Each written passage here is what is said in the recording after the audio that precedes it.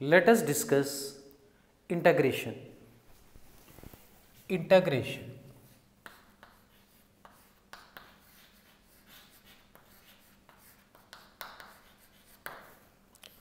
What do you mean by integration? So far we have studied differential calculus. So in differential calculus we have studied how to find out differential coefficients of various functions. Suppose for example you take this function, let this f of x is equal to x square plus 5x plus 6. Now the differential coefficient of this one, so differentiate both sides with respect to x. We say that is f dash x. This f dash x is equal to x square differentiation 2x plus 5. This differentiation is 0, 2x plus 5. Similarly, one more example, or this can be written like this also, d by dx of x square plus 5x plus 6 equals to 2x plus 5. Similarly, d by dx of the sin x equals to cos x. So that means if you differentiate this function, we get 2x plus 5. If you differentiate this function, we get cos x. So now similarly, suppose you say this f dash x is equal to f of x. That means derivative of f of x is f of x, or this can be written d by dx of this f of x is f of x. Then what do we call f of x? This f of x is known as primitive of f, primitive, or we can call antiderivative. Now this antiderivative is nothing but integration. So now integration means actually summation. The meaning of integration word is summation. Summation means this is SUMMATIN. In summation you take the symbol S.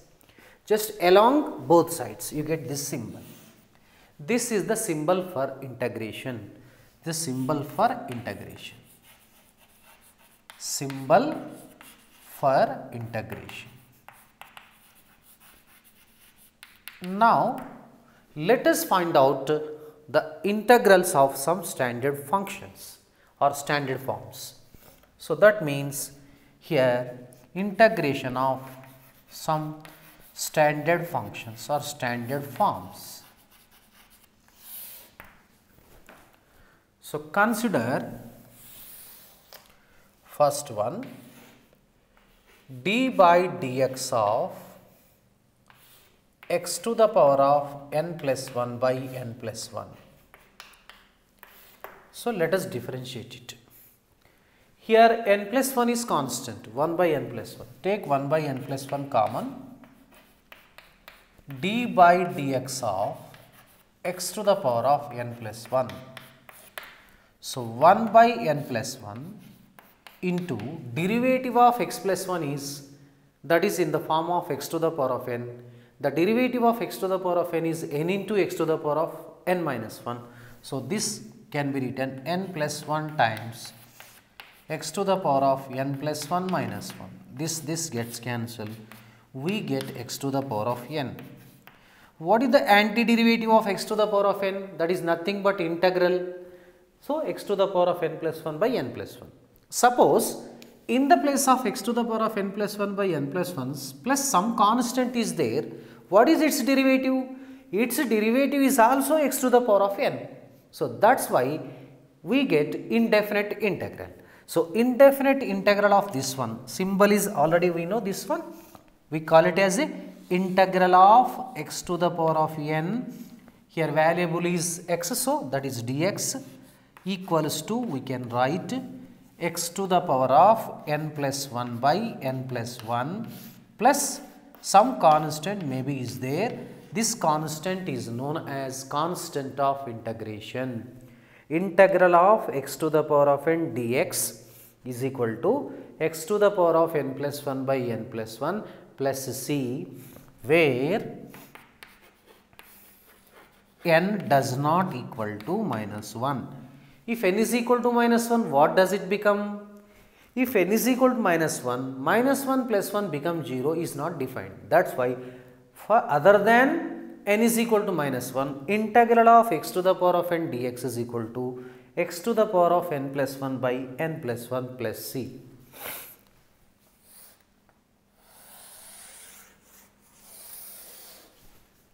So, now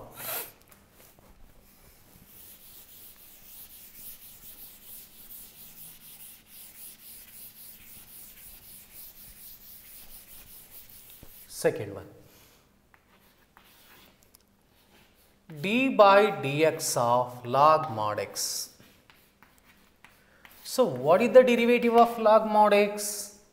The derivative of log mod x is 1 by x. So, this is 1 by x. Therefore, integral of 1 by x dx equal to log mod x plus c. So, this is, that means indirectly, if n is equal to minus 1, this x to the power of n becomes x to the power of minus 1. X to the power of minus 1 is nothing but 1 by x. So, that is log mod x dx. So, now third one, d by dx of e power x, exponential function. What is the derivative of e power x? The derivative of e power x is e power x only. So, integral of e power x dx is equal to e power x plus c. So, now fourth one, d by dx of a power x by log a. What is the derivative of a power x by log a? So, 1 by log a common. Let us find out derivative of a power x, d by dx of a power x. What is the derivative of a power x? Derivative of a power x is a power x multiplied by log a. So, we get 1 by log a into derivative of a power x is a power x into log a. So, log a cancel, we have a power x. Therefore, integral of a power x dx equals to a power x by log a plus constant of integration. Now,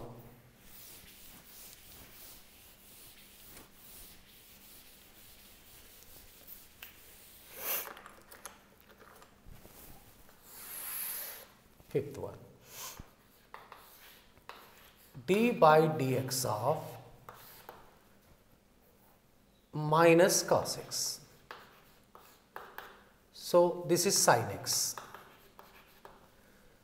Therefore, integral of sin x dx is equal to minus cos x plus c.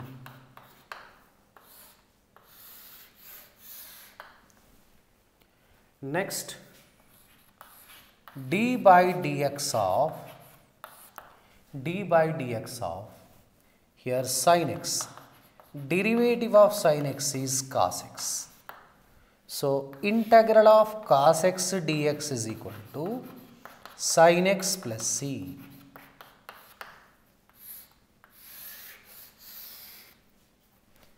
So, now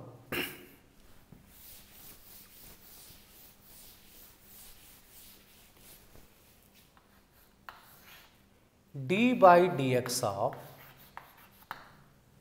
log of sin x or log mod sin x.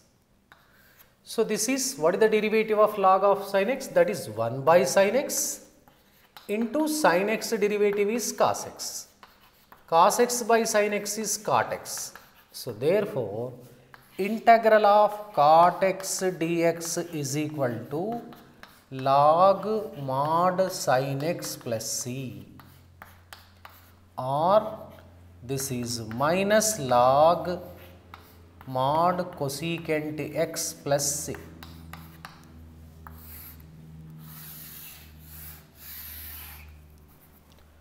Next,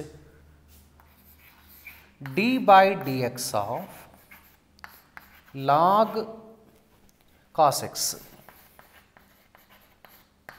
This is equal to 1 by cos x into derivative of cos x is minus sin x. So, we write minus tan x. So, integral of tan x dx is equal to minus log cos x plus c or log secant x plus c, because derivative of log secant x is 1 by secant x into secant x tan x. Secant x cancel, we get tan x. Otherwise, in two ways we can write integral of tan x dx is equal to log mod secant x plus c or minus log cos x plus c.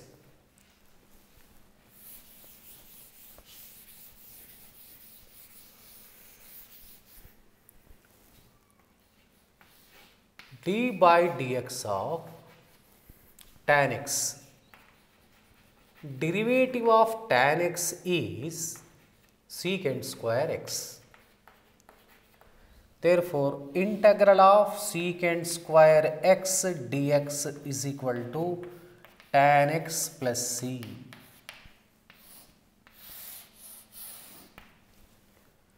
Next,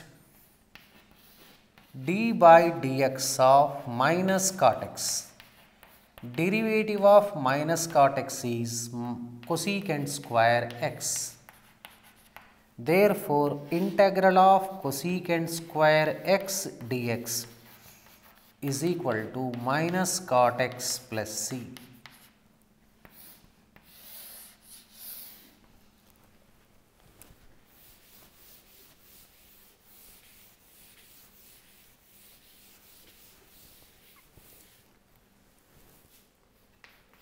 D by dx of secant x. This is secant x into tan x. So, integral of secant x into tan x dx is equal to secant x plus c.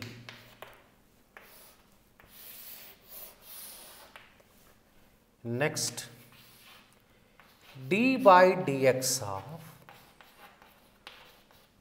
minus cosecant x, that is cosecant x cot x.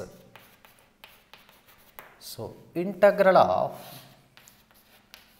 cosecant x cot x dx is equal to minus cosecant x plus c.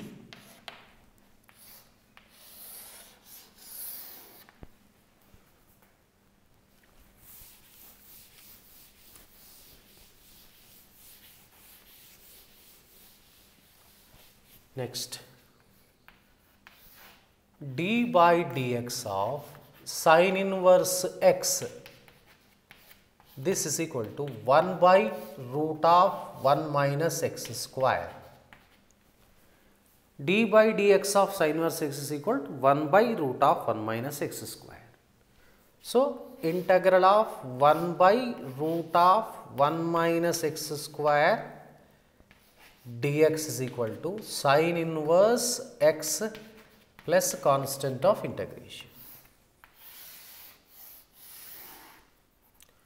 Next, d by dx of minus cos inverse x. This is also same 1 by root of 1 minus x square. So, therefore, integral of 1 by root of 1 minus x square dx equals to minus cos inverse x plus c.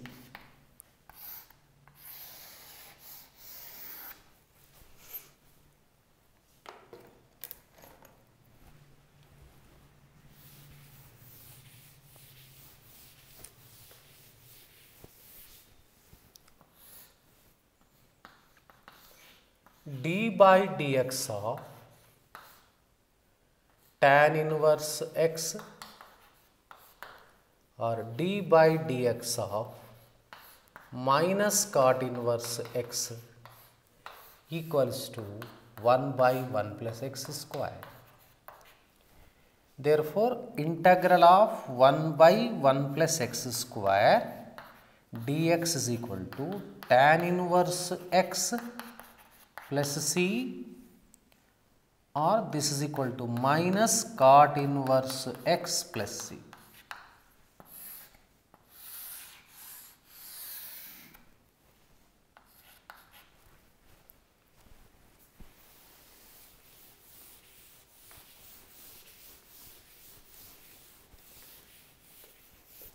Next,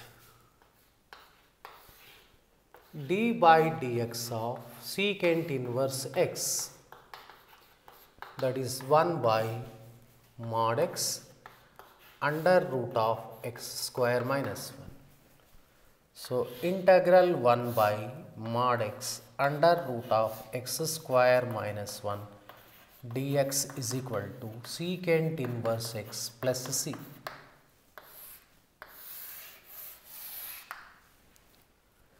Next, hyperbolic functions. D by dx of sin hx, this is cos hx, integral of cos hx dx is equal to sin hx plus c.